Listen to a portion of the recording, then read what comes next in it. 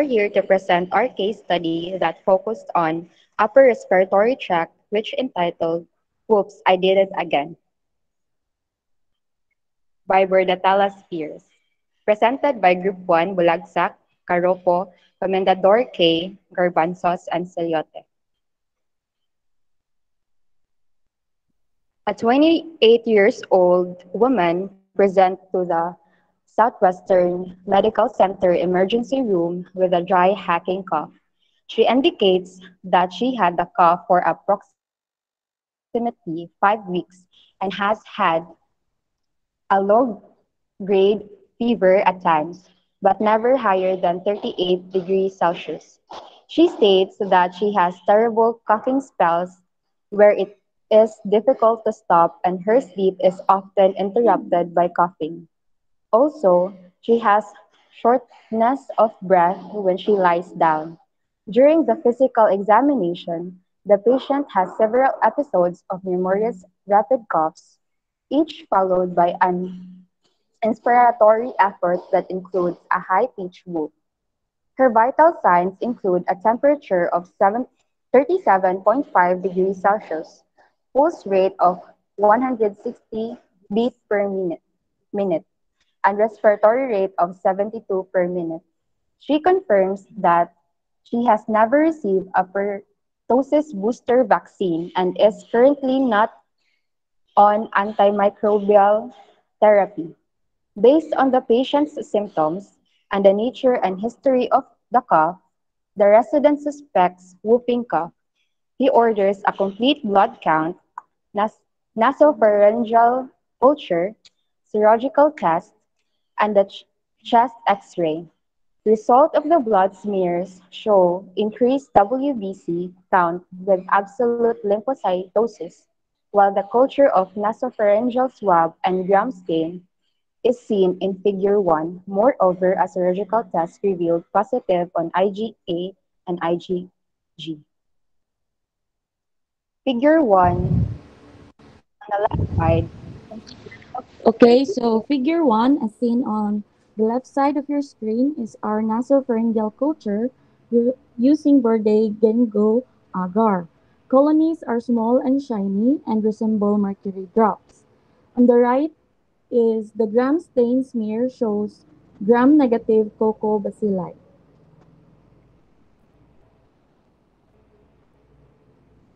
So for our patient's general information, we decided to name our patient Jane Doe since the actual name of the patient was not stated in the case study. The age for the patient is 28 years old and the sex is female.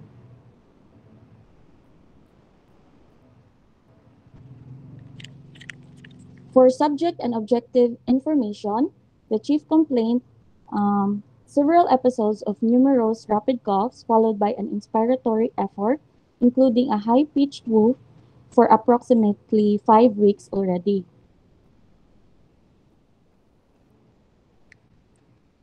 So for other signs and symptoms, there is shortness of breath when lying down and low-grade fever at times, but does not exceed beyond 38 degrees Celsius. For other concerns, the patient experienced interrupted sleep due to persistent coughing at night. So for history of present illness, during the catheteral stage is the first stage of Bordetella pertussis infection or whooping cough, which lasts for about 2 weeks. The patient experienced terrible coughing spells, low-grade fever, and shortness of breath upon lying down. So during the physical examination of the patient, several episodes of numerous rapid coughs, each followed by an inspiratory effort, including high-pitched whoop. This time, it was already 5 weeks of cough duration experienced by the patient.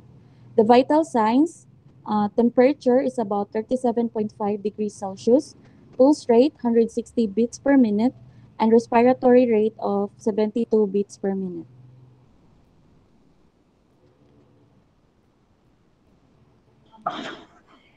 Past medical history. No vaccine of Bordetella pertussis.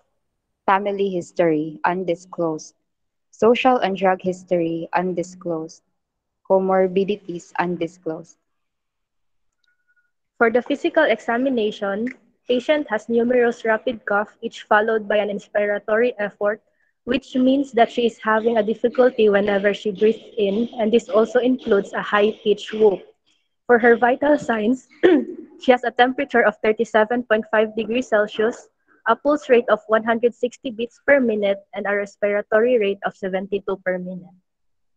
The pertinent lab shows the result of blood smear, which is increased WBC count with a range of 16,000 to 30,000 per microliter with absolute lymphocytosis, and it is beyond the normal range of lymphocyte count. The gram stain shows gram-negative coccobacilli, and using the Bordet-Gengu agar, colonies are small and shiny, also resembles mercury drops. The serologic test, or ELISA, is positive IgA and positive IgG. The differential diagnosis is COVID-19, asthma, gastroesophageal reflux disorder, epiglottitis, whooping cough, or pertussis. So here is the flow chart of our diagnosis. So the chief complaint is dry hacking cough, which is approximately for 5 weeks already. So to consider are pneumonia, bronchitis, COVID-19, asthma, gastroesophageal reflux disorder, epiglottitis, whooping cough, or pertussis. So we're only going to focus on upper respiratory tract infections. So we're only going to consider the COVID-19, asthma, gastroesophageal reflux disorder, epiglottitis, and whooping cough, or pertussis. So the physical examination of the patient is the patient has 37 degrees Celsius, which is a low-grade fever, 160 beat per minute, that is higher than the normal range of 60 to 100 beat per minute. Also, the respiratory rate of the patient is 72 per minute. Also, it is a higher than the normal range of 12 to 16 per minute. During the physical examination, the patient has several rapid cough that followed by inspiratory effort that includes high-pitched whoop. Also, the patient confirms that she haven't received pertussis booster and not an antimicrobial therapy. So we considered that it is a pertussis in paroxysmal stage. So the pertussis has different stages, which is catarrhal stage and paroxysmal stage. The catarrhal stage develops only mild coughing and sneezing. It is highly contagious, but the patient is not so ill. In the paroxysmal stage, the cough develops whoop sound upon inhalation. So since our patient already have a high-pitched whoop in her cough, so we considered it to be in paroxysmal stage. In clinical tests, it shows that the blood smear has increased WBC count with absolute lymphocytosis. Gram stain, it is gram-negative coccobacilli. The serologic test is IgA positive and IgG positive. So we concluded that um, the organism is Bordetella pertussis, and our final diagnosis is pertussis in paroxysmal stage.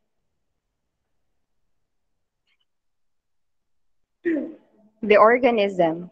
Based on the gram staining, it was seen to be that the organism is gram-negative coccobacilli associated with upper respiratory tract infection.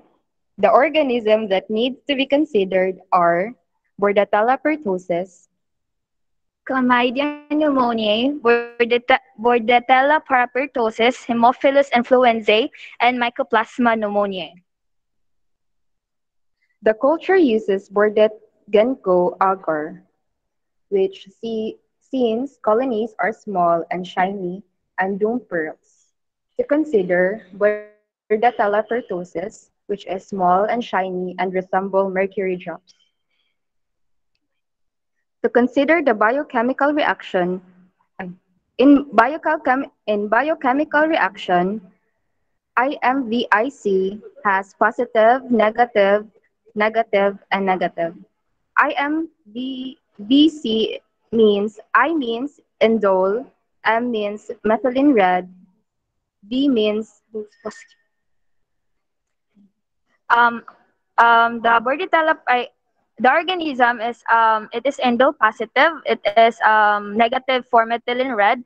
and it is negative for Vox cross-cure and negative for the citrate. And it is positive for the oxidase test. It is positive for catalase test, and it is negative for urease test. So we consider the above biochemical reaction as Bordetella pertussis, and since it has the similar same result. So as to differentiate the we include the Bordetella parapertosis to differentiate the two organism. So kanang lain man siya og result since Bordetella parapertosis is oxidase negative, it is catalase positive and urease positive. So we concluded that the organism that have caused the symptoms that the patient experienced, which is the whooping cough or the pertussis, as caused by the Bordetella pertussis organism. Taxonomy of the Bordetella pertussis is um, in domain it is a bacteria. In phylum it is Proteobacteria. In class it is Beta Proteobacteria. Order Burkholderiales. Family Alkaliginaceae. Genus Bordetella and species B. pertussis. Characteristics of the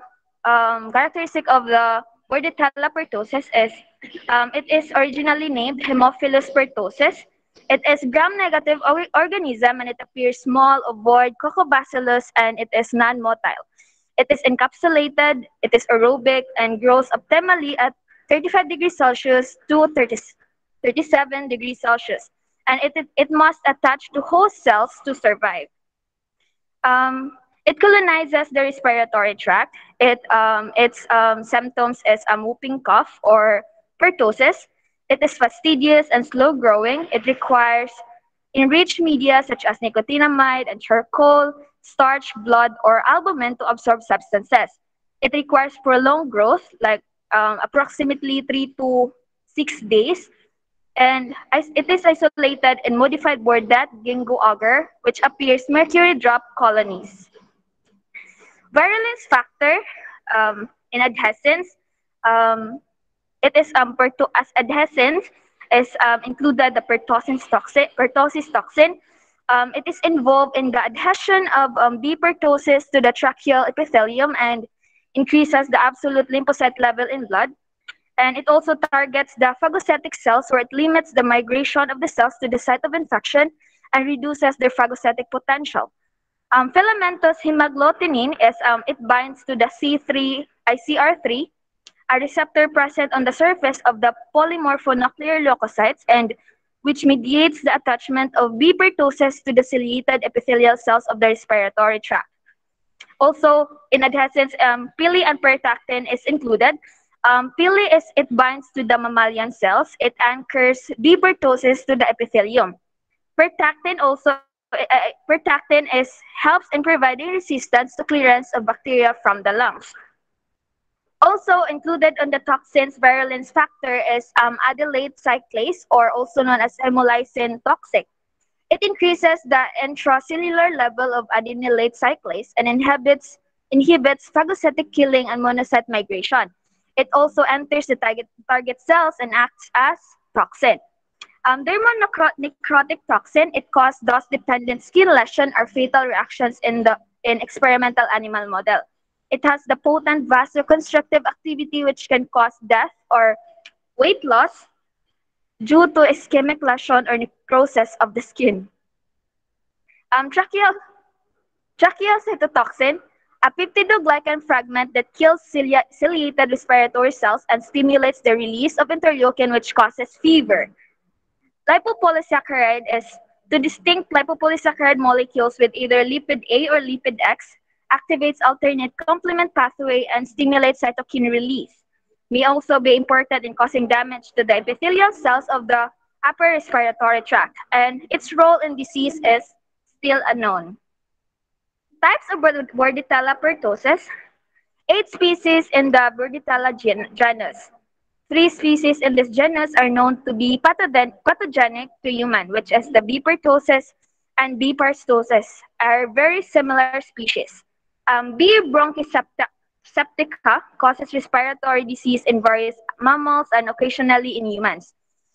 The human pathology of the remaining five species is relatively unknown. The B. avium and the B. hanzi are known to cause respiratory disease. Gram staining. On gram staining, it uses it is nasopharyngeal culture using the Bordat dingo agar, which appears its colony which the colonies appears to be small and shiny and doomed pearls. In gram staining, the gram stain smear shows gram-negative Coccobacilli. Also, in the gram stain, Regan low charcoal media, it appears young colonies, mercury drops as age turn whitish gray and glistening.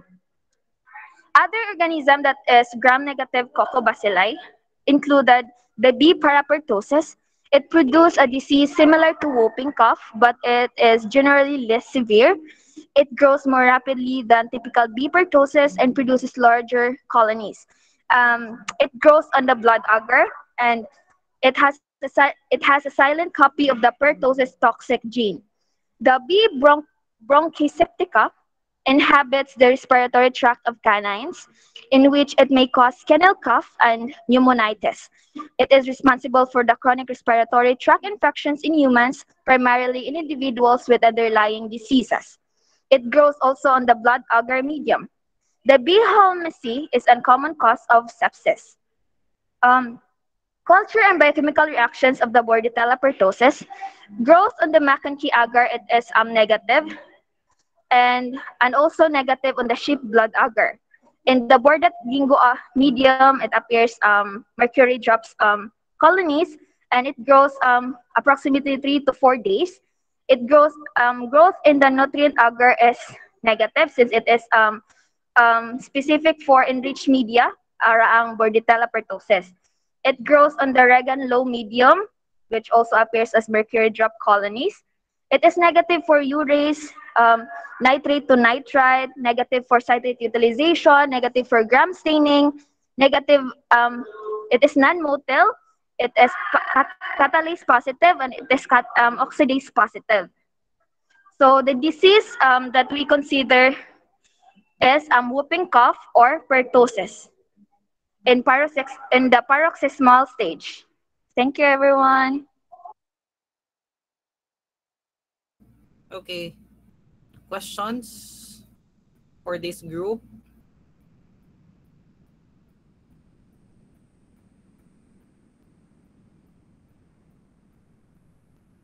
Do you have questions? Okay, I'll ask questions. Um, you mentioned about the stages of whooping cough, right? Yes, sir. So what did you again decide? It's paroxysmal stage. Yes, sir. What made you decide it's paroxysmal stage?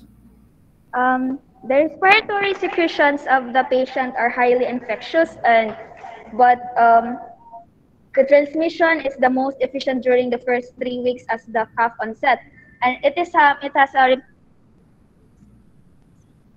The patient also, sir, has a high-pitched whoop sound in her cough, sir. That is why we concluded it is in the paroxysmal stage, sir. You mentioned about highly infectious. It's the paroxysmal phase ang highly infectious na stage. No, sir. It's the catheteral stage. Okay.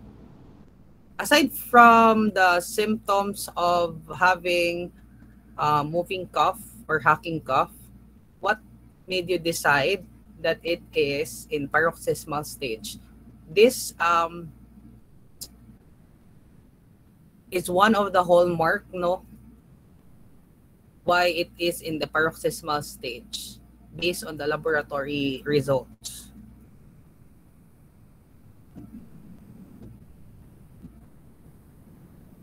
It is in our decided that the pertussis has been in paroxysmal stage already, sir.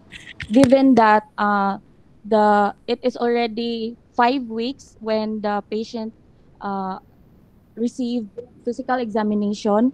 Also, there is absolute lymphocytosis as seen in the laboratory result, which is an increase in WBC, an effect caused by one of the toxins of Bordetella pertussis. Okay. Um, what's the normal WBC count, be? You're done with HEMA. What's the normal lymphocytic count? The normal WBC count in blood is about 4,500 to 11,000 per microliter, sir. How about lymphocyte? Um,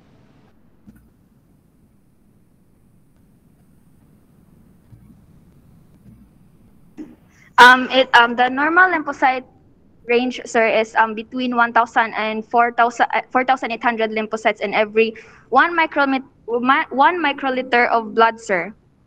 Okay. Um, that is why class in this type of infection, no, it's some doctors misdiagnose this as leukemic patients because it may mimic leukemioid reactions. Am I right? Because absolute lymphocytosis is common among leukemia patients. Okay. You didn't mention about treatment and prevention. Have you read about treatment and prevention? yes, sir. The Yes, the sir. prefer- the treatment for Bordetella pertussis are those in group of microlide antibiotics like erythromycin. And prevention, there is actually available vaccines, which is DTaP and TTaP. It's a combination vaccine for against diphtheria, tetanus or lockjaw, and a cellular pertussis. Okay. How will you differentiate? You mentioned about three species, diba, of Bordetella pertussis. How will you differentiate these three species from each other?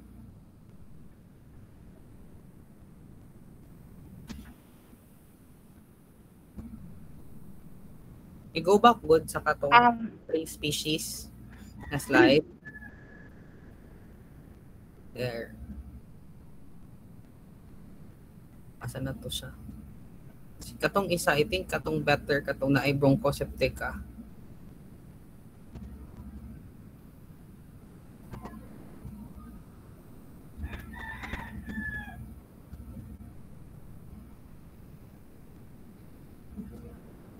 It's pili class ha, it's not pili.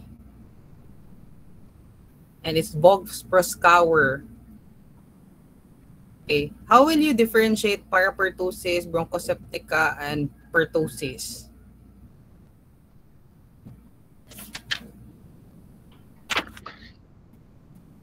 Which is motil among the three?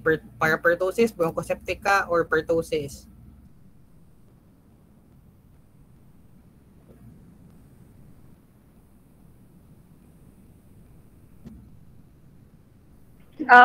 Motel, sir, is parapertosis, sir.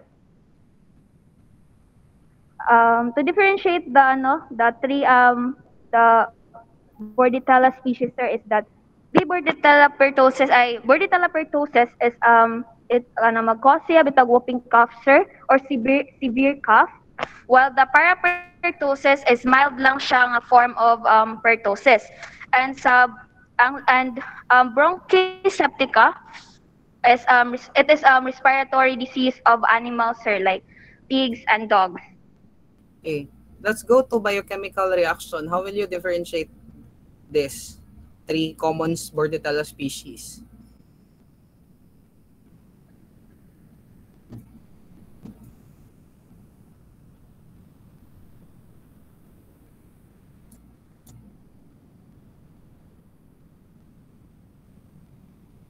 You mentioned that Bordetella pertussis is motil and negative inyong result dira. Ay, sorry, sir. Ang Bordetella parapertosis is non-motile. Di ay only the Bordetella bronchoseptica is motile, sir. Okay. among the three species. What else? How will you differentiate Bordetella bronchoseptica from or another differentiation? How about the oxidase Uh, test and urease test? Um, in oxidase test, sir, is both positive ang Bordetella parapertosis and Bordetella bronchoseptica. And also for the bordet gingo medium, di ba ang Bordetella parapertosis is mo grow siya for approximately 3 to 6 days pa siya mo-grow, while the Bordetella parapertosis is mo-grow siya 1 to 2 days, within 1 to 2 days, and the Bordetella bronchoseptica is mo-grow siya kanang within 1 day ra, sir. Okay. What else? Urease test. And in urease test, sir, kay negative ang Bordetella pertussis and both positive ang parapertosis o ang bronchoseptica. Okay. Repeat it again. Motility, Both positive motility, sa urease, urease, and oxidase. Go. ay, okay, sir. Sa in the oxidase test, sir, kay kanang positive ang kanang Bordetella pertussis and also the parapertosis. While si bronchoseptica is negative for oxidase test, sir. Mali.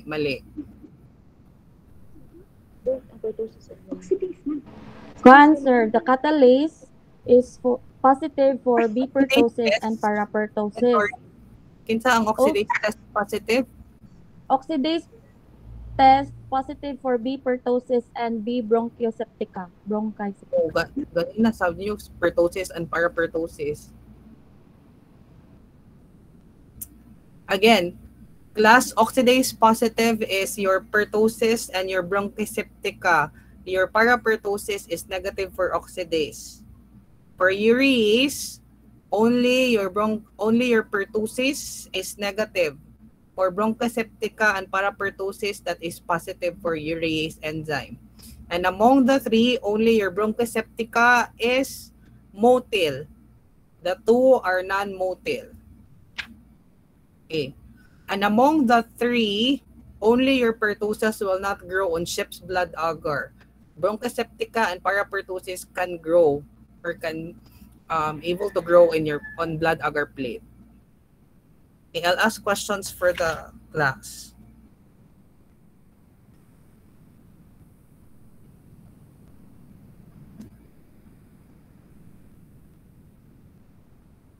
Is Baterna around? Crystal? Present, sir. Okay. What's the ideal specimen for pertussis diagnosis?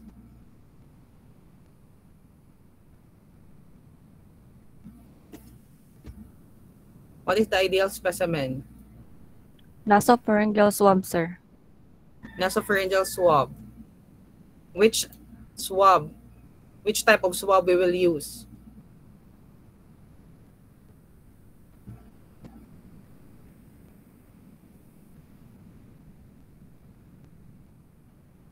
Synthetic, sir. Synthetic? Yes, sir. Can you name the specific swab? Synthetic swab. What's the component of that synthetic swab?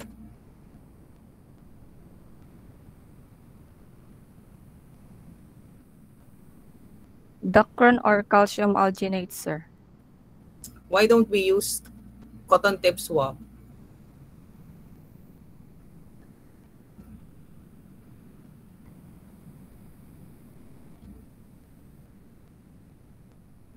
Because it contains fiber, sir. It contains fiber? Yes, sir. Are you sure? Yes, sir. Tama, reporters? Is that the correct reason why don't we need to use the cotton tip swab?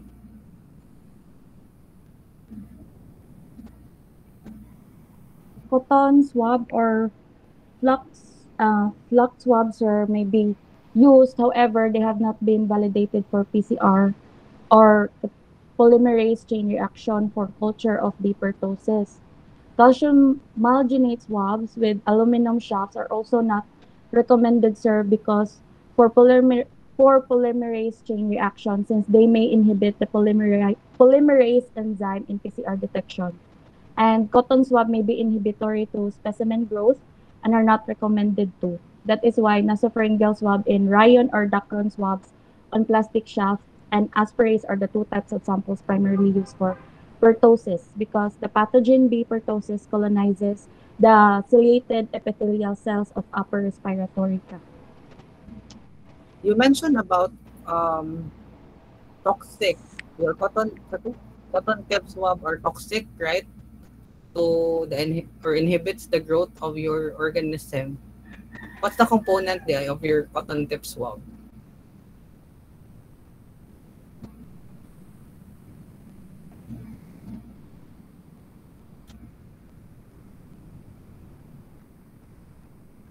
This is a review of your basic learnings sa specimen collection. What's the component of your cotton tip swab? These are made up of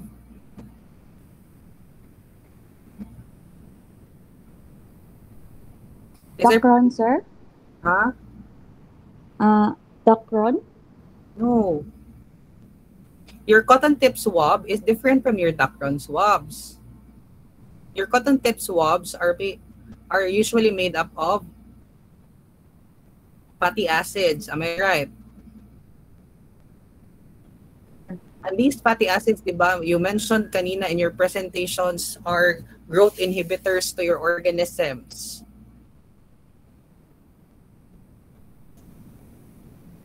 So, you will not use cotton tip swab because it will inhibit the growth. And these are also toxic to most of the microorganisms.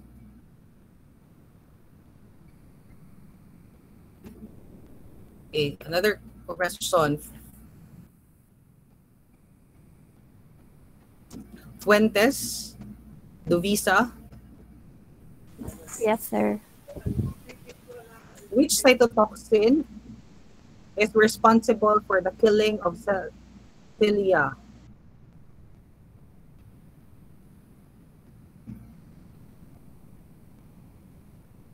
Again, sir. Which cytotoxin released by the organism that is responsible of killing cilia?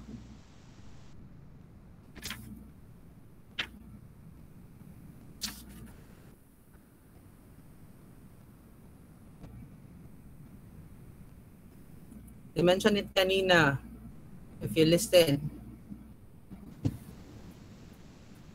Tracheal cytotoxin, sir.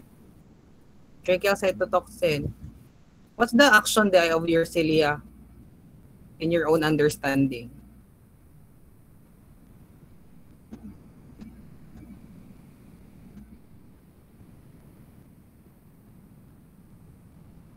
It sweeps the mucus and bacteria away.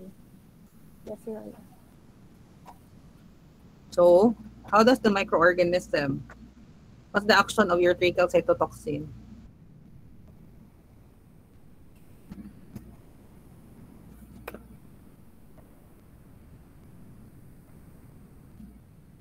What's the action of your tracheal cytotoxin?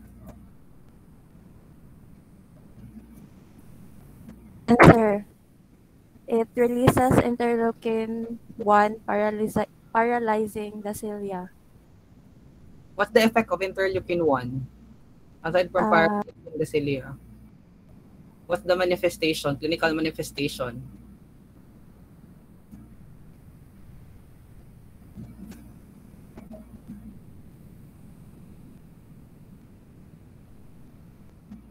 They mentioned it kanina.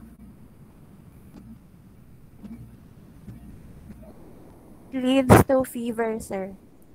Okay.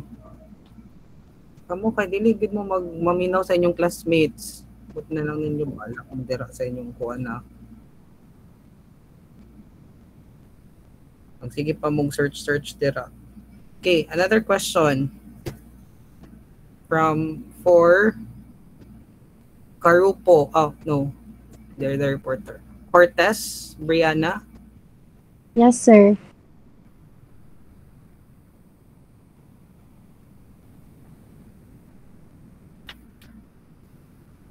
Diba, the ideal specimen is nasopharyngeal swab. Yes, If sir. ever you cannot process it, no, or if the specimen is collected at the physician's clinic, what is the ideal transport medium?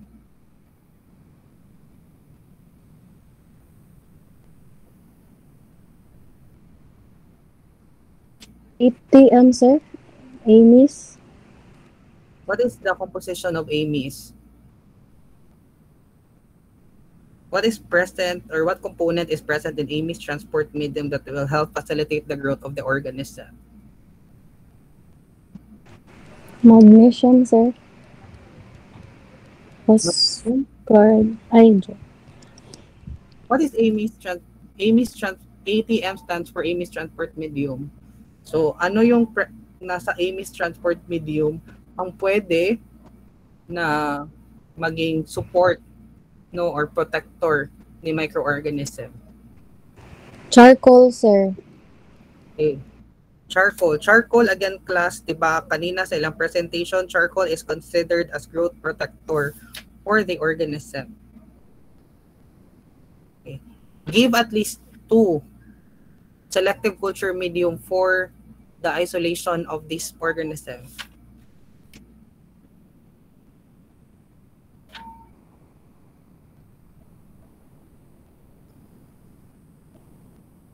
Oy, Cortez. Ay, ako, sir. Yes. Kuan, sir. Katong Regan Low. And Regan Low o Jones Kendrick Charcoal. as the result of Jones, what's the component of your Jones Kendrick cycle? Kendrick charcoal. Kaon sa, sir? You mentioned about Jones Kendrick cycle, right? Yes, sir. What makes it become selective? Select.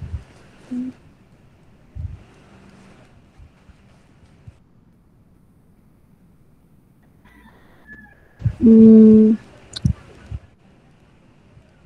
It contains it contains starch, sir. starch. Aside from that, Um, the Cephalexin. very good. It's a cephalexin antibiotic.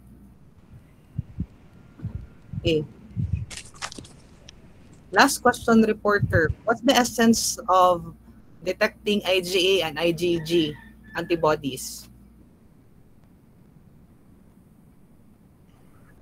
For antibody testing, sir, it is kuan ay kanang, di ba the patient is positive for IgA and IgG.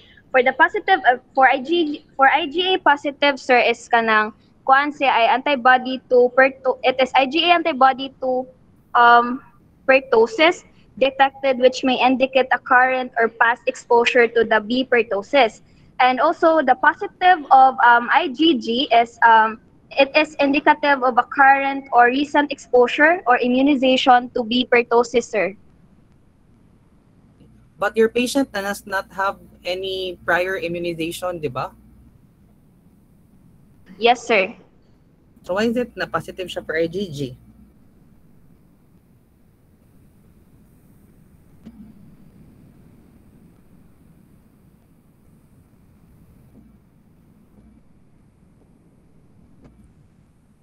Ano man daw, be?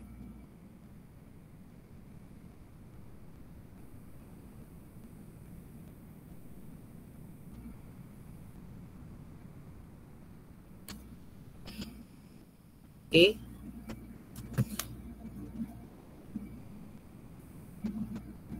Does IgG present during recent infection? Yes, sir. I recent exposure, sir. Recent exposure? Not Yes, then ang IgA is pass. pass? Pass na exposure. Yes, sir. Are you sure? Try to review that again. Okay. I will not be strict on that since I know that you don't have IES, but you need to read it again. Which immunoglobulin class is for recent infection and which immunoglobulin is for past or that will yield no a better antibodies towards convalescent stages. Okay. Actually, their patient class is padulong na siya sa to convalescent stage. Kailan naman siya IgG. Okay? Okay, let's review, no? Short review of the case. So the case is okay, go balik. So this is a 20-year-old case, no? The patient experienced hacking cough for approximately 5 weeks already. So she intended to go to hospital because she already experienced terrible coughing and shortness of breath. So on her check physical examination, it reveals high pitch woof cough.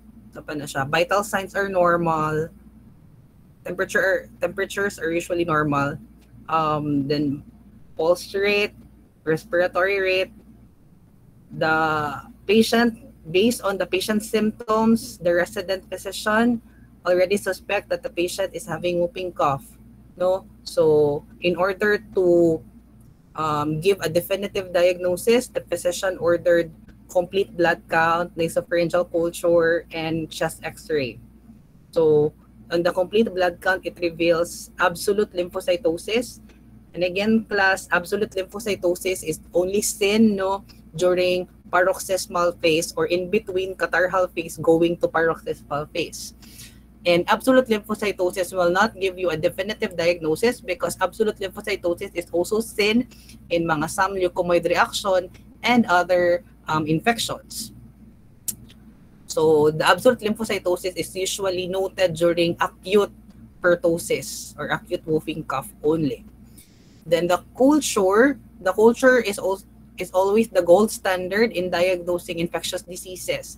So again, the ideal specimen should be nasopharyngeal swab, and it should be collected on a Dacron and Ryan swab, not on a cotton tip swab, because again, your cotton tip swab contains fatty acids that is toxic to the organism. So it also a growth inhibitors to your organism, including your metal ions, mga sulfides, mga peroxides. So those are growth inhibitors. Okay, so in case that the organism is not plated or not cultured right away, so meaning you'll be collecting it sa physician's clinic, no? Hindi mo siya ma-plate directly to a culture media plate, then you will use a transport medium that contains charcoal, no? Because charcoal, blood, and starch will help or will protect the organism from any exposure to drying balloon or to other organisms. So the gram stain of the nasopharyngeal swab, usually class in the laboratory, wala talaga tayong ginagawa na gram stain for nasopharyngeal swab. So the nasopharyngeal swab, gram stain revealed gram negative Cucubacilli. And on a bordat gango agar, it reveals mercury drops. So the characteristics, remember, mercury drops, gani, pag makabasag mercury drops, always think of bordetella pertussis. Next slide, please. Sige. So again, there are 3 stages of bordetella pertussis. You have the catarrhal stage, the paroxysmal stage, and the convalescent stage. So the catarrhal stage, that is the highly infectious stage, no, in which the patient will experience low-grade fever, meron ding mga episodes of coughing but not pronounced. The patient will also experience rhinorrhea, no? Then, after 2 to 4 weeks from catarrhal phase, it will go to paroxysmal phase. So, during this phase, class, ito na yung episode na tinatawag na may whooping cough na si patient. Okay? So at yung coughing episodes niya is very pronounced, unlike during your catarrhal phase. Then after 1 to 3 weeks from paroxysmal phase, the patient will undergo convalescent phase. So sa convalescent phase, magde-decline na naman yung episodes of coughing. So the convalescent phase usually stays for a period of 6 months. Next slide. So there, they consider no different organisms, and then they ruled out organisms based on culture and biochemical reactions. Okay, so for Bordetella, again, you have three most common species: Parapertussis, Pertussis, and Bronchoseptica. So how do you differentiate the three using different biochemical tests? For motility, only Bronchoseptica is motile, Parapertussis and Pertussis are non-motile.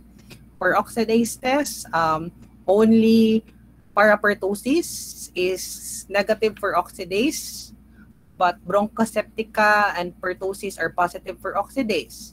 For urease test, only Pertussis is negative for urease, while your Bronchoseptica and your Parapertussis are positive for urease test.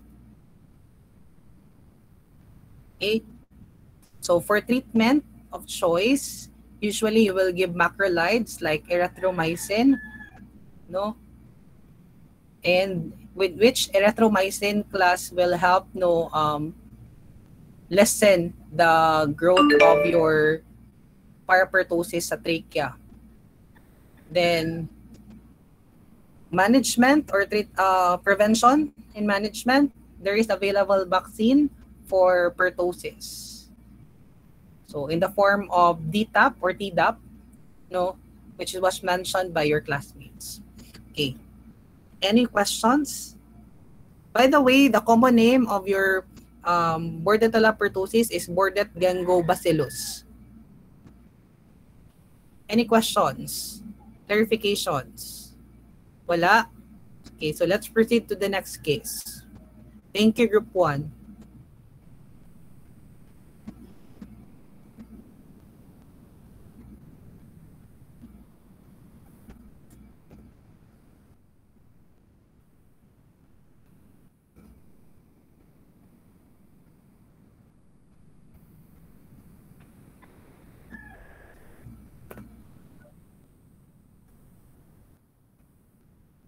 Let's proceed to the next case.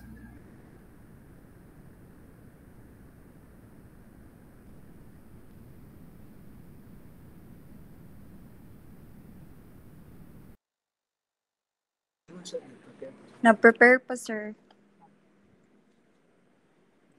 Wait.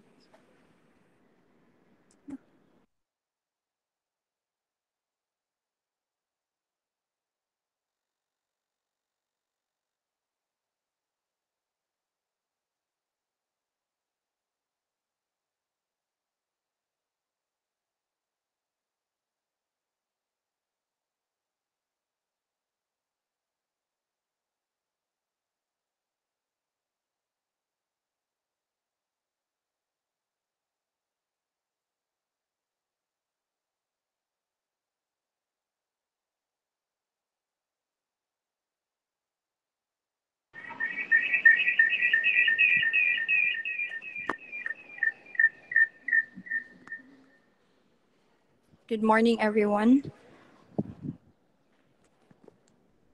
We are here to present Case 5, focusing on gastrointestinal infection.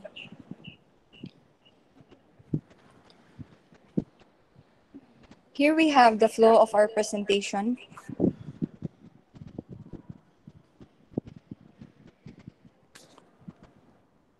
The case.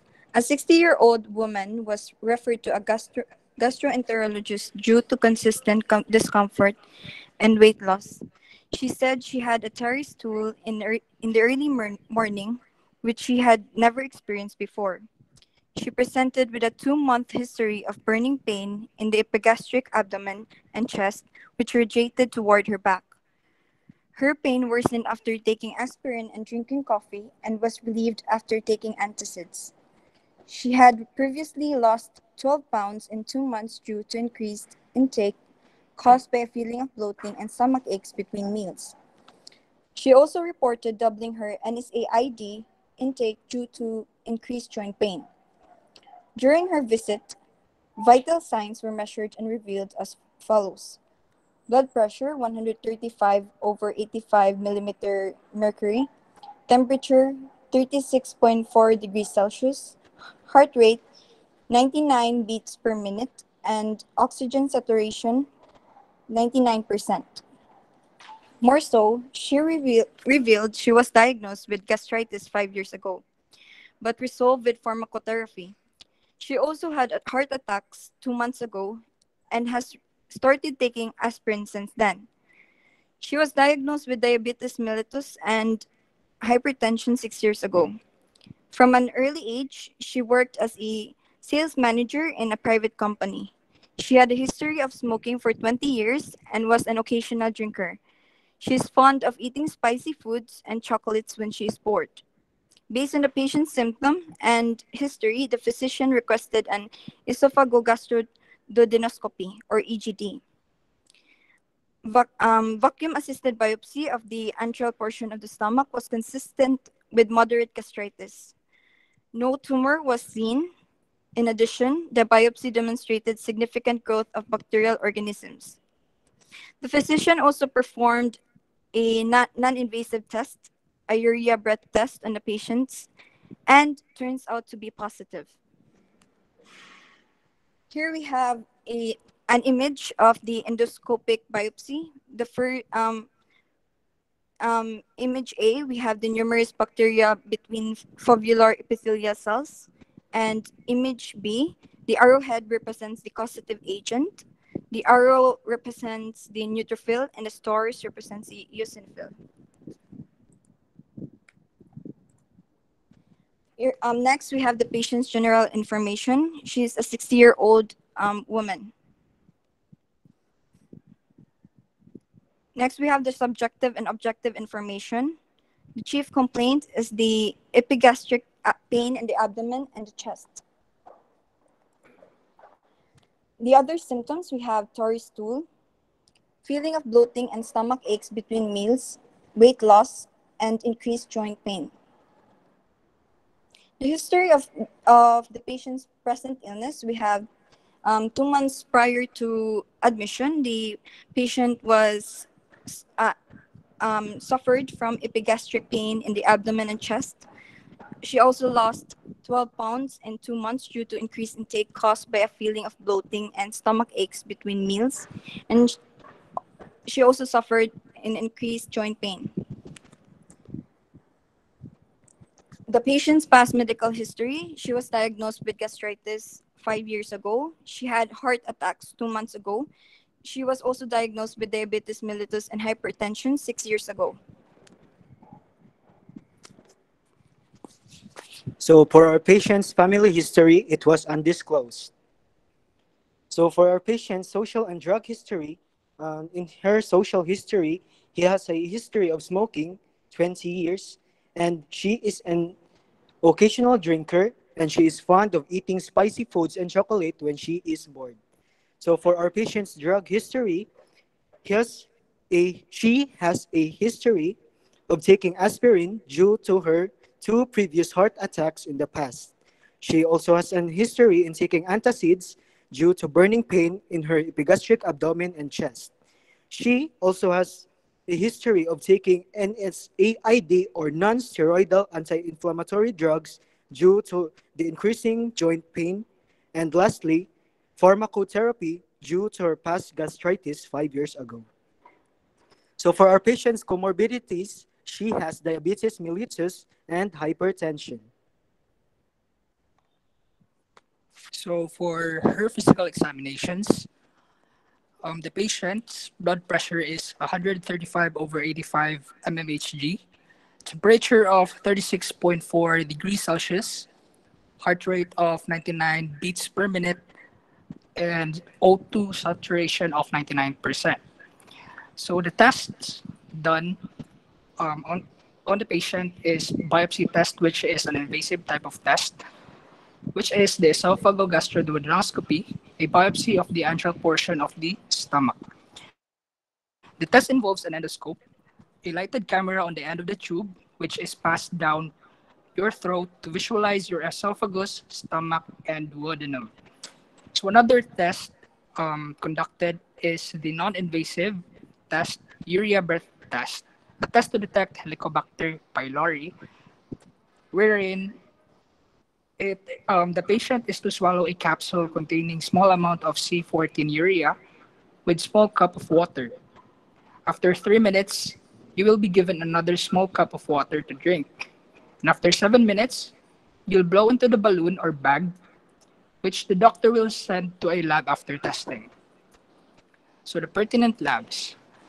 The bacteria is gram-negative bacilli.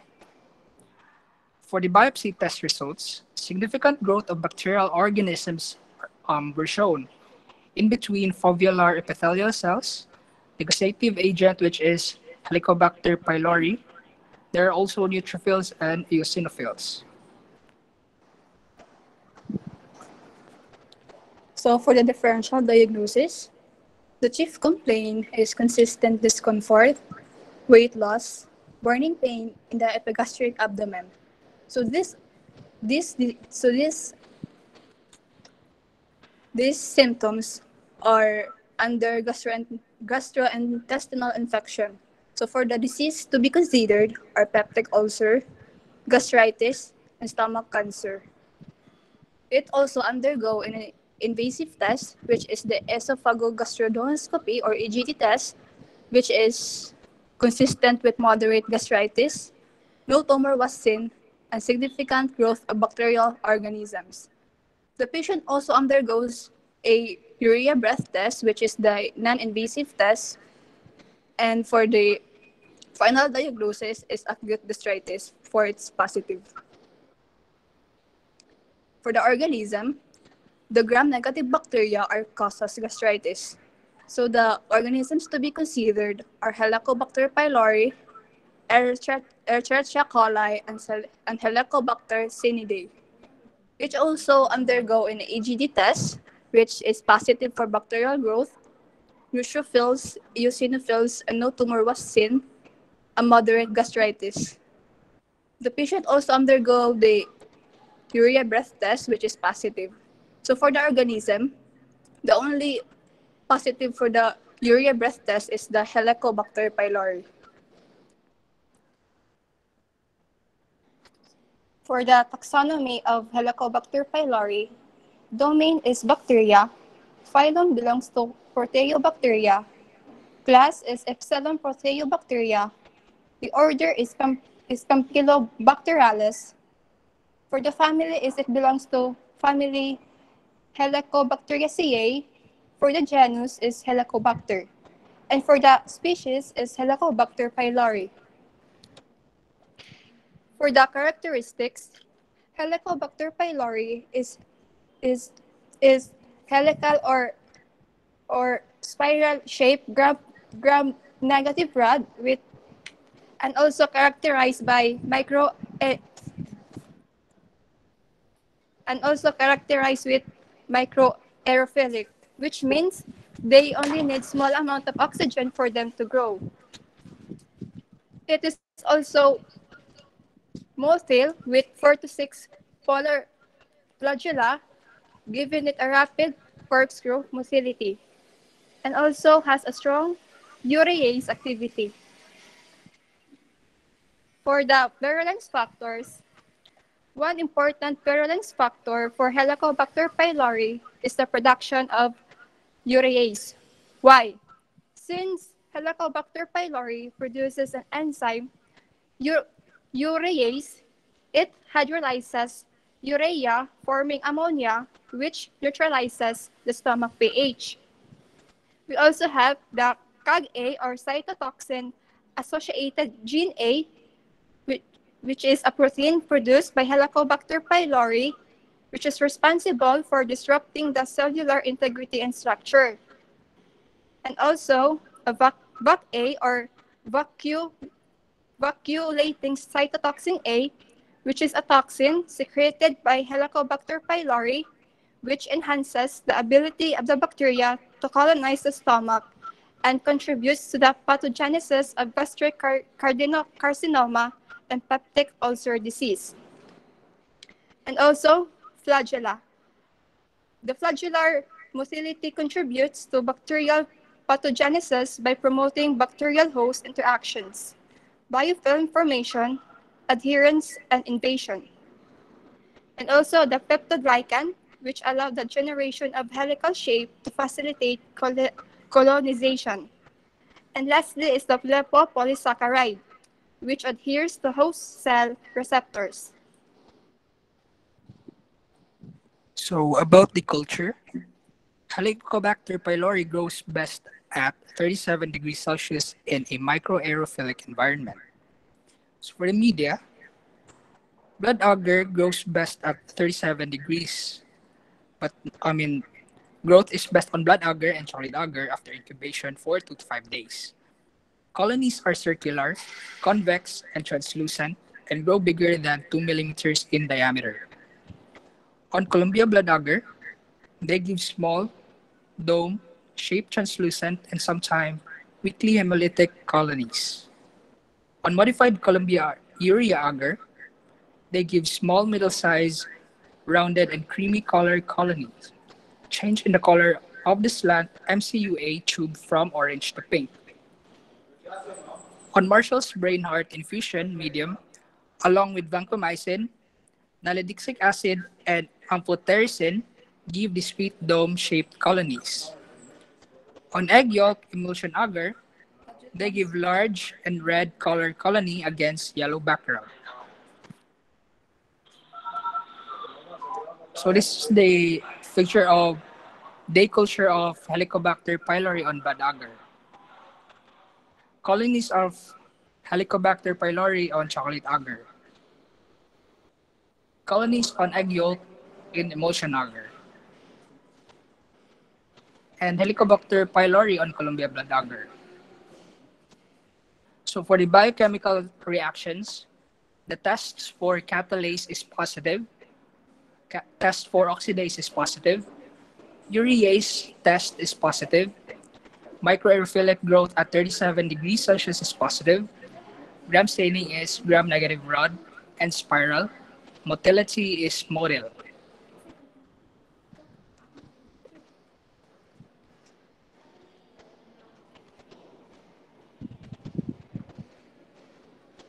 For the treatment for Helicobacter, the treatment for the treatment for Helicobacter pylori is the triple drug therapy, which is the proton pump inhibitor, and an example of this is omeprazole, and also associated with two antibiotics, which are clarithromycin and metronidazole. For the quadruple drug therapy, for the for the mucosal protective agent, we have the bismuth subsalicylate, and and also associated with two antibiotics, which are metronidazole and tetracycline.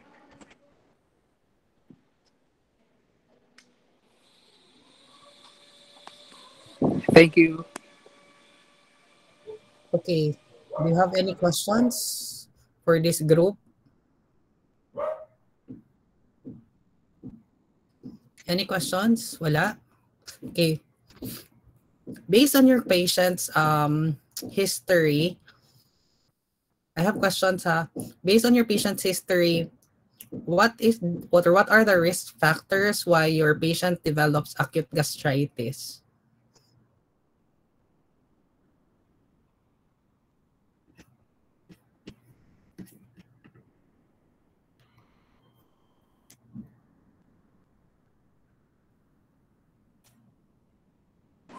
Ex- Again, sir.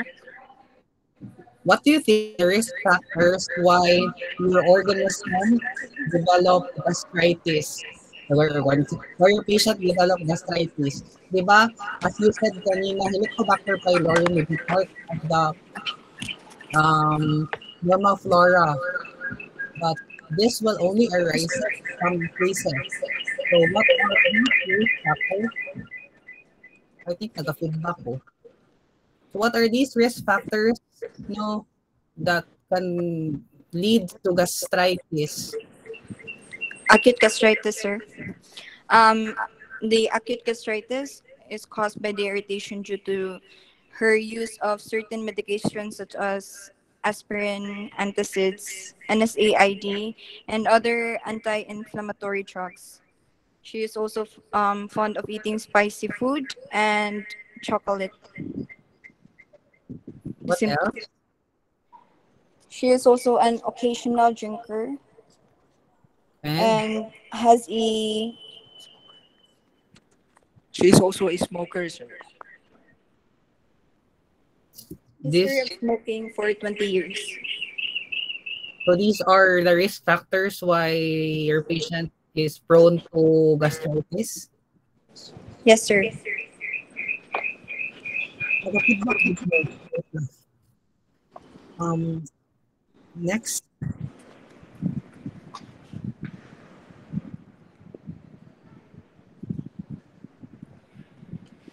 can you elaborate, not elaborate, but can you simplify the pathogenesis of your organism? You mentioned about toxins, right? So can you simplify that portion so that your classmate will know how the organisms from urease, no production of urease, going to the destruction of the lining epithelium which causes ulcer.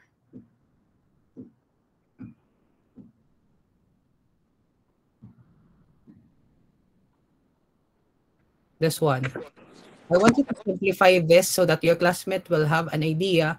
Next time, class, on the succeeding reports, if you want to um, introduce virulence factor and try to explain virulence factor, it would be better if you show us chart or schematic diagram how these virulence factor affects the immune system or the lining epithelium baron of the human para ma-visualize po sa inyong classmates kay magsige ra mo yaw erase change blah blah blah, so at least ba there is picture para makita sad sa inyong classmate unsay nahitabo sa inyong giyaw-yaw.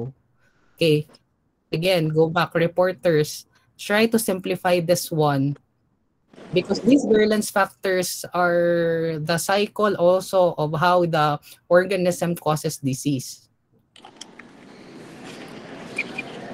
Okay, for the first virulence factors, which is the production of the enzyme urease,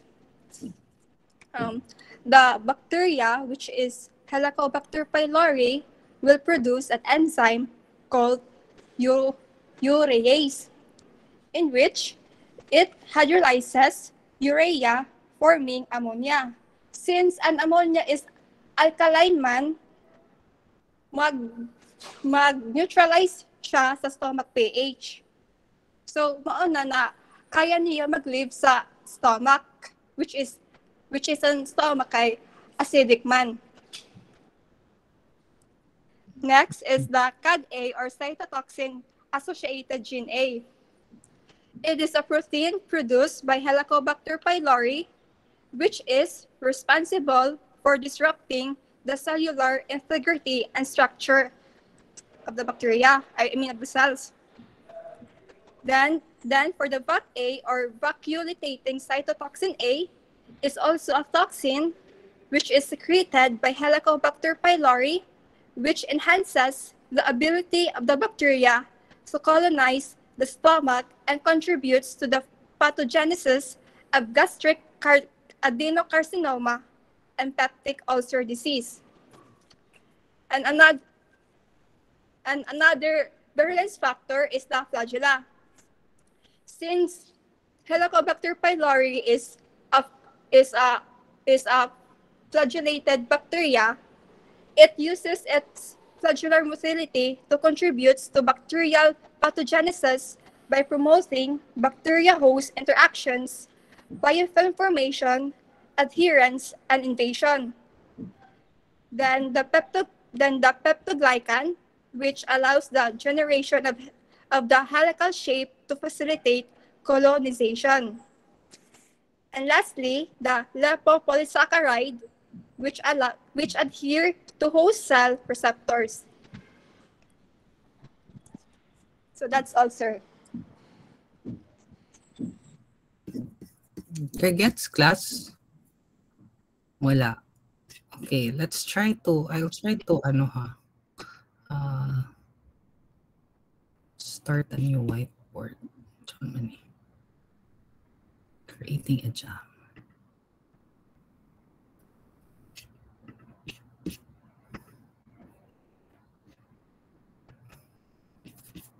Hindi ko balon sa akong pagkuhan. Pag-make a whiteboard. Okay, di na lang. Okay. Ang mahitabo class, di ba? First, the organism contains urease enzyme. So, di ba the pH of your stomach is usually acidic. So, the organism class, no, has the ability to survive because of the urease enzyme. Okay? So, the organisms try to convert, no, try to protect himself from the from the gastric acidity because it will try to alkalinize the environment. So once ma-alkalinize na niyang environment, 'di ba? The organism has flagella, and the flagella description of your Helicobacter pylori is lupotrichate. So there is tough flagella at one end. So the flagella class will help the organism adhere and also will help the organism for chemotaxis na activity to colonize the mucosa of the stomach. So once maato na siya sa stomach class, 'di ba, the organism contains CAG-A and BAC-A. Si CAG-A, ang buhaton ni CAG-A class, 'di ba, your lining epithelium sa stomach kay tight man gyud na ang junction. So ang buhaton ni CAG-A, iyan ning gubon ang tight junction. So maguba na siya. So the CAG-A will destroy the tight junction, no? And once ma-destroy na niya ang tight junction, si VAC-A naman iyang buhaton is iyang mag-form siya vacuole sa mga tight, sa mga na-destroy nga junction. And once there is vacuole class, 'di ba? Your stomach contains acid. So katong acid musulod na siya sa imuhang lining epithelium. So mo na maka-feel ka nga there is maka-feel na kag hyperacidity kay imuhang lining epithelium kay naguba naman. Okay? So if there is acidity and then musulod na dito imuhang acid, musulod na pod si organism sa mucosa. So once maabot siya sa mucosa, sa submucosa, 'di ba? Sa submucosa daghan man mga cells, mga inflammatory cells. So once there is inflammatory cells, so there is reaction na mahitabo, mga cytokines, inflammations, muna na kay ulcerations. Kay it will lead to apoptosis naman. Okay? So from the stomach, pwede na buhaton ni organism until sa duodenum nimo sa small intestine. Okay? Because of the organism's capability to swim because of the flagella and also to live on the stomach because of the urease enzyme. Okay. What is the the mode of transmission?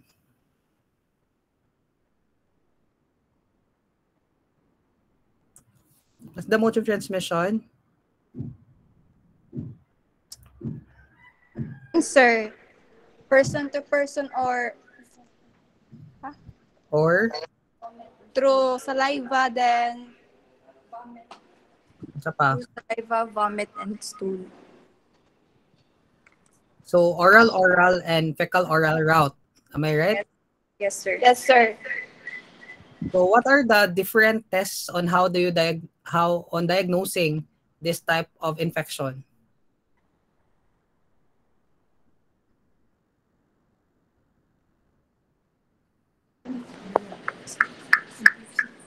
By using the EGD, sir, and urea breath test, sir. The EGD and urea breath test.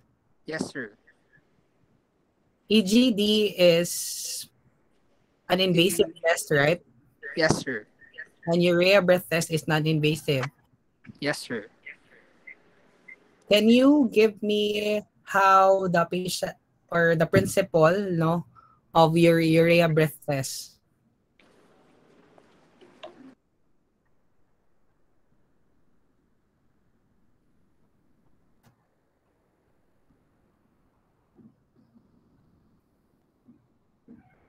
What's the principle of urea breath test? How is this done to the patient?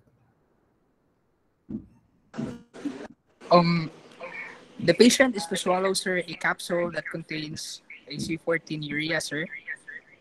And then after 3 minutes, it will be another will be given another small cup of water to drink, sir. And after 7 minutes, need to blow the patient will need to blow into the balloon, sir.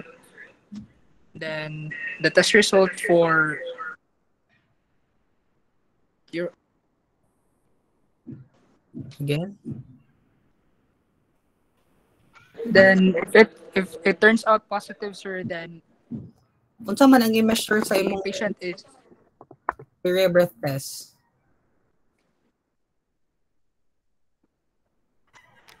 carbon dioxide, sir. Okay. So, what will happen, class, basically is the patient will um, try to swallow a carbon labeled urea. Tama ko? Yes, sir. So, in the stomach, so if it contains Helicobacter pylori, so that will be converted into ammonia, tama? And CO2. Yes, sir. And that CO2 class, di ba, CO2 man siya, so it will be transported to respiratory route, to the heart, from stomach to heart, then to lungs. Diba? Since this is labeled carbon dioxide, so once the patient will try to breathe out the CO2, dapat ang katong labeled na CO2 nga iyang gikaon class, dapat makita to siya sa card. Card ba or the balloon?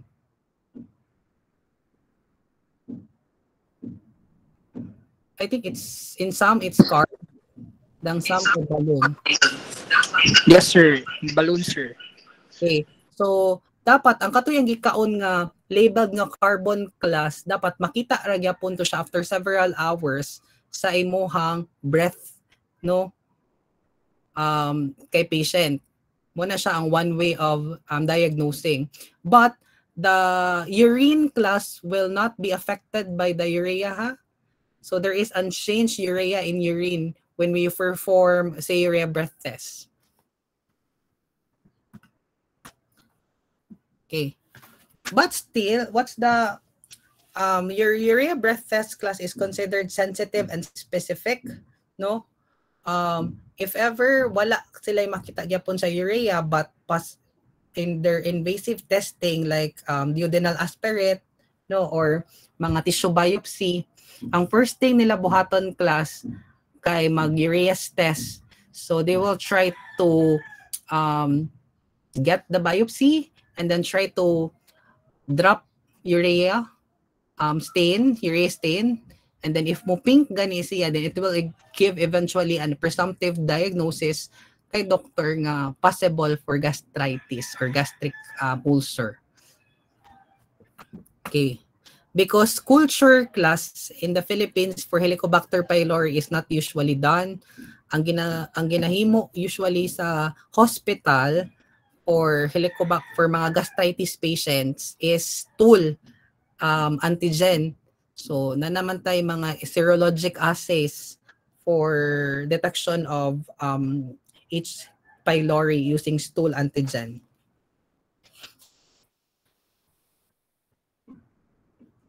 Okay, I'll ask questions to your classmates.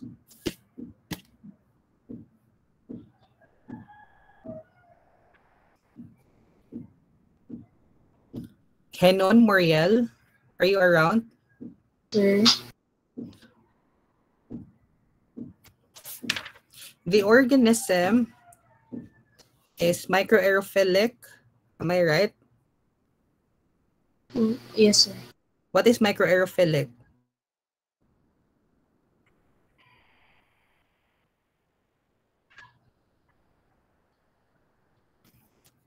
Aerophilic to sir. What is microaerophilic?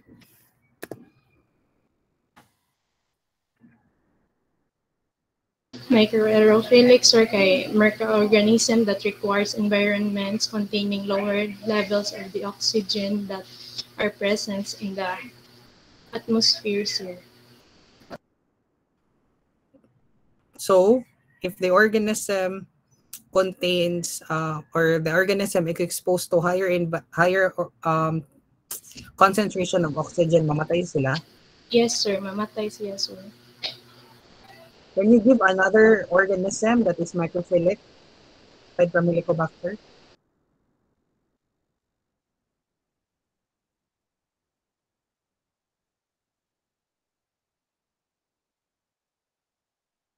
Sir, E. coli, sir, or Ogcons, or Campylobacter jejuni. What's the disease associated with your Campylobacter? Answer.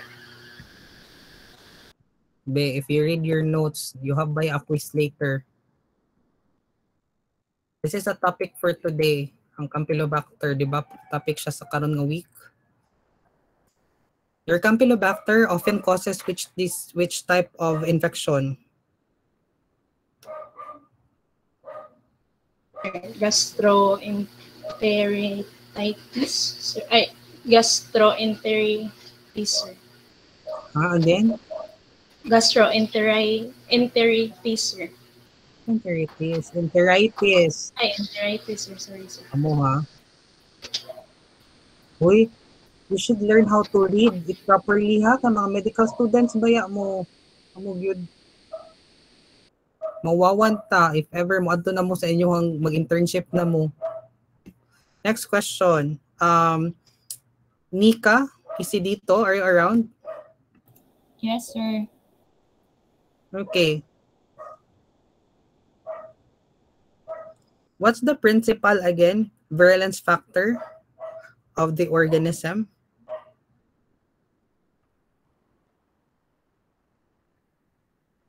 In which this virulence factor is vital in the survival and growth of the organism in the gastric mucosa?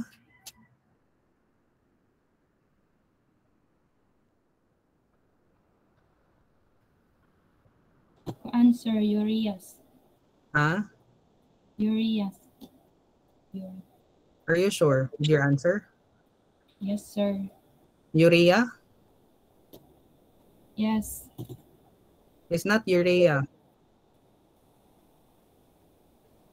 Boris? Huh? It's not urea. Is urea a virulence factor, reporters? Uris? Huh? Again, No, sir. what's the correct word? Uris. Ureas. Again, Nika? Ureas. Urea. Urea is part of the urea is just a product of the virulence factor of the enzyme. Diba? Then another question. Aside from urease, what are the two cytotoxins released by your organism?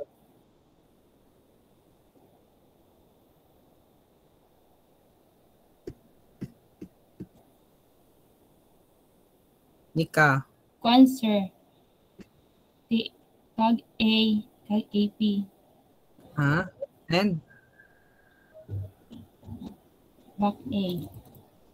okay, what does CAG-A do? Tagay buhat ni Kag A.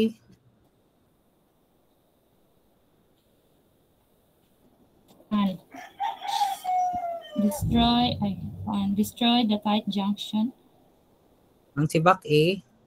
to back A.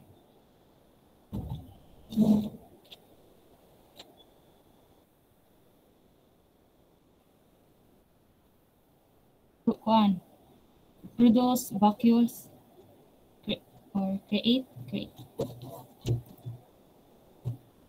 Creates what? Vacuoles. Next student. Uy, Cleophene. Yes, sir. Describe the flagella of your Helicobacter pylori.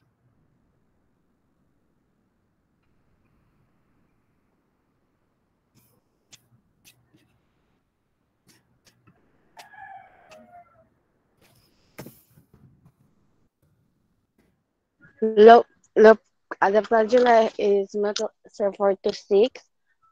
Mula po trichos, sir. What is Lupotrichos?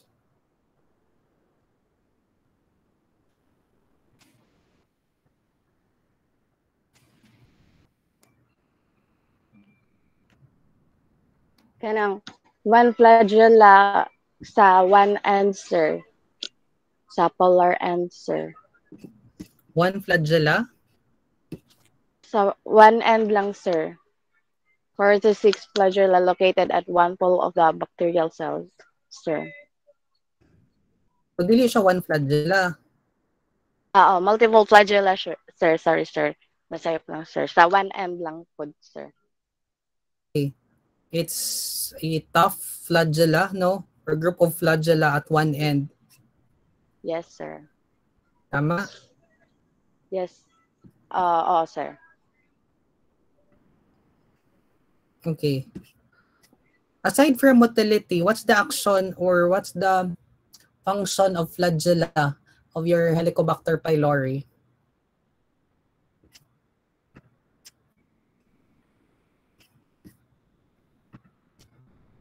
Cleophene. Answer, kanang chemotaxis activities, sir. Okay. Kanang adherence and invasion, sir. Sa host, sir. Thank you. Next. Thank you, sir.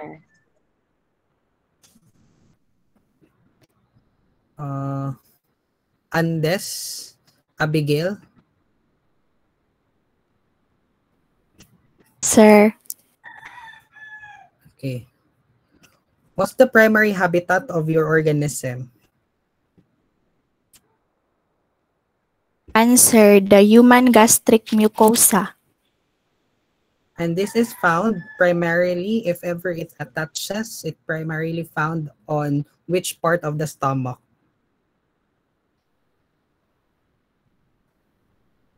Antrum, sir. Antrum. Antrum? Wait lang. It is found in the duodenum stomach, sir. Huh? Duodenum stomach? I joke. Duodenum is not part of your stomach, huh? Sir. Intestine It's- dito. Answer. Kanang antrum. Okay, it's antrum and fundus portion of the stomach, which is the Okay, mucous sir. layer of your stomach.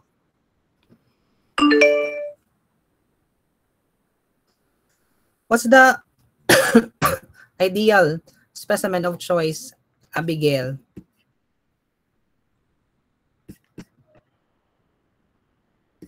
The ideal specimen of choice, sir, is the biopsy specimen, sir. Which biopsy? Should be specific. Stomach tissue, sir. Okay, your gastric biopsy.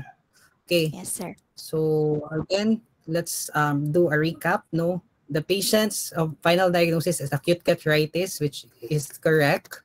No, which caused by Helicobacter pylori. Again, Helicobacter pylori. This is a motile organism via Lupotrichus flagella, and it has a strong urease activity, which protects the organism and help the organism survive in the gastric mucosa, in which we all know that the gastric mucosa is acidic in nature, in which this acidity is brought to you by your parietal cells. Tama? So, isa pa. The organism Helicobacter pylori is also microaerophilic in nature. And when you do gram stain, this is gram-negative rods, no?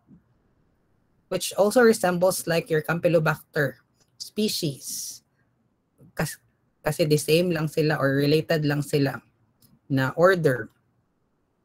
So, mode of transmission is oral-oral or oral-fecal route. So, your Helicobacter pylori, again, is the major cause of your gastritis, peptic ulcer, and even your gastric carcinoma. So, the primary habitat of your Helicobacter pylori is human gastric mucosa, and it only appears to be to cause infection if risk factors are present. No, if ever there are changes of the immune defenses. So, yun. So, pa. The virulence factors includes your urease, tama? Urease, CAG-A, VAC-A, flagella, lipooligosaccharides, and peptidoglycan. So urease convert urea to ammonia and carbon dioxide. Again, in order for the organism to live. CAG-A destroy the tight junctions of the lining epithelium. VAC-A promotes vacuolations. Flagella helps the organism to be motile, as well it helps the organism for chemotaxis, and also it helps the organism to adhere to the lining epithelium. The peptidoglycan and lipooligosaccharides also helps the organism for adherence. Okay, so for culture medium, aside from your culture medium, Skiro culture medium is one of the selective culture medium for Helicobacter pylori. Tama? Isa pa. Skiro, Nalidisec. Okay. So take note of the temperature class ha. It's at 37. It grows best at 37 degrees Celsius. So if there are questions on how you differentiate Helicobacter from Campylobacter, the number one you should look into is the result of urease. So, never gid na may urease positive si Campylobacter, urease positive si Helicobacter ragyod. Okay. Questions. And your Campylobacter, by the way, grows best at 42 degrees Celsius, while your Helicobacter pylori grows best at 37 degrees Celsius. Okay. Treatment of choice. Treatment of choice will be combination therapy. Am I right, reporters? Yes, sir. It's a combination therapy of bismuth and antibiotics. Bismuth salt and antibiotics. Tama ko? Yes, sir. Okay. So, that's it. If you have questions, raise it now. Clarifications? Okay, if none, you can take your lunch. Have a great day, everyone, and thank you for coming. Thank you so much, sir. There is question, Thank you, Abigail. sir. Ay, sir, na nag-ask, Thank sir. you, Unsa sir. daw oras, sir, ang quiz unya, sir. Exam later will be 2 to 3:30. Okay, sir. Okay, I will post the link via Google Classroom. So if you don't have question, thank you so much everyone for coming and enjoy the rest of the day. See you next week. You will still have laboratory next week. Thank you, sir. Bye everyone. Thank you, sir. Sir. Thank you, sir.